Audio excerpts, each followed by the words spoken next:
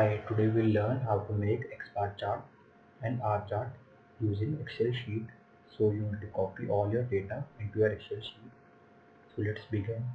First we need to calculate the X bar. X bar is simply the average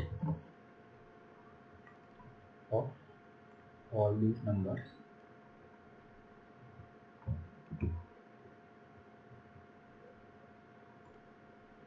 and we can drag it, copy the formula. So now we have all the values of X bar. So now let's calculate range, that is R. Range is simply the maximum of all these numbers minus the minimum of all these numbers. So we can copy the formula over. Now we have all the ranges. So now let's calculate the X double bar. X double bar is simply the average of all the X bar.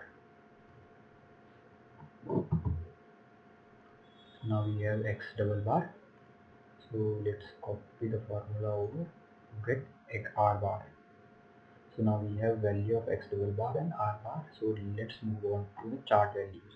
First chart value of X bar chart is central line. Central line is simply same value as X bar. Let's copy the formula of X double bar here and copy it over. Now let's move on to lower control limit. Lower control limit is, as the formula is given, X double bar minus A2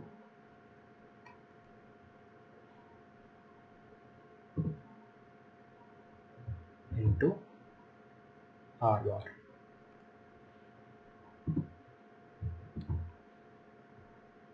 So we have the value of lower control limit.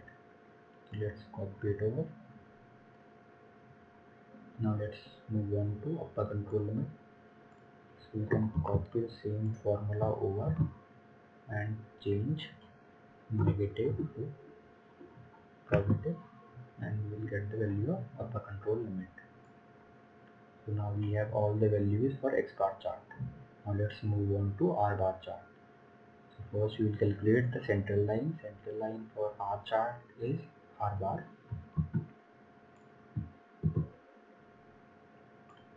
Let's copy it over. Then let's move on to lower control limit. Lower control limit formula is D3 into R bar and D3 is 0. So this will be 0. Let's copy it over.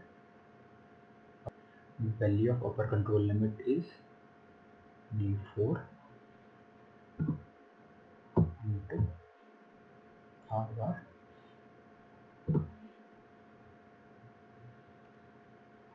We have the value of upper control limit.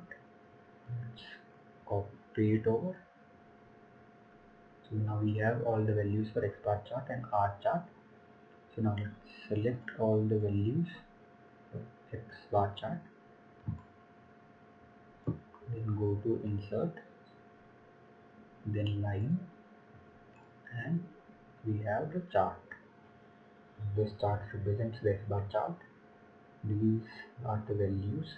This is the upper control limit, this is the lower control limit, this is the central line.